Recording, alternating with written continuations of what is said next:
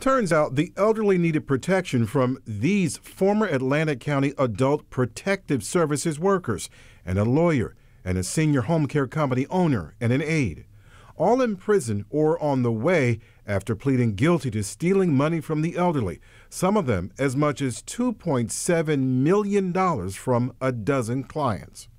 The State Attorney General's office calls them the lowest of con artists, and the case one of the most egregious of elder fraud that we've prosecuted in years.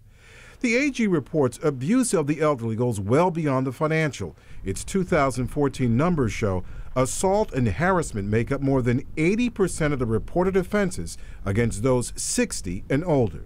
This is one of our rooms. Jewish Home Family in Rockleigh takes in abused seniors. It finds an empty room and houses those referred here for 3 to 4 months and helps them find a permanent home.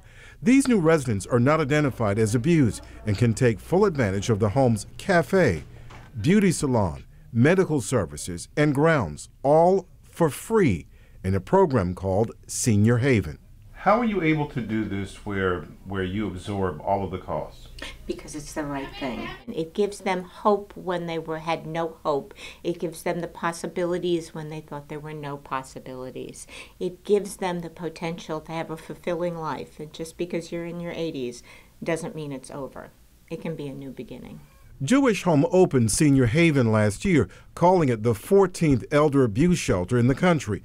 Different from typical domestic violence shelters with stairs and children's toys and more. One of the objectives of Senior Haven is to educate the community on how to identify problems, because that one person could make the difference. The bank teller who notices the transactions, the beautician who does hair and notices the elderly person winces when they touch them. Advocates say complaints of abuse against the elderly are rising because more education leads to more awareness, leads to more reports. Statistics from 3 fiscal years show complaints from long-term facilities are rising, and so are the number of cases opened for investigation. 10 years ago, Rhea Sklar began working to form SAFE, Save Abused and Frail Elderly. SAFE offers a hotline to receive calls and refer callers. One of the questions that was once given to me was that I have a friend, and she is upset because her son is every time he comes, he wants money. SAFE says in 2016 the effort needs better agency-to-agency coordination and resources, particularly for agencies that go out to investigate. They need people to go out and do it.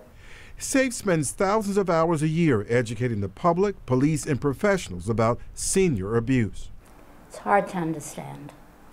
But there are many people who will not say anything because it is their child. SAFE will teach the public about how to address such delicate issues and more at a conference October 14th in Mahwah. Michael Hill, NJTV News.